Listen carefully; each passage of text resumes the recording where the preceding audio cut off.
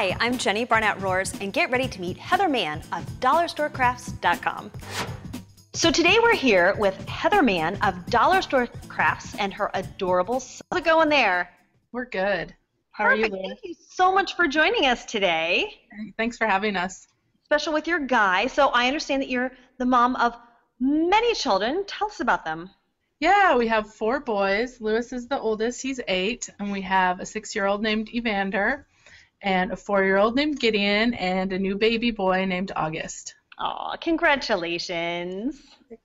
Oh, I have another boy joining us right here. He's surprising us. Oh, cool. Surprise guest. Yay! An arm.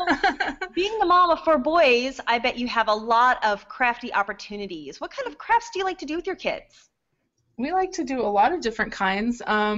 A lot of what we like to do involves construction, so we like to build things. That's wonderful, because every mom has to keep her budget in mind, and if you can find inexpensive ways to keep the crafty juices flowing, all right, cool. So Heather, with 4 boys, you must be pressed for time. When do you like to craft, and how do you find the time?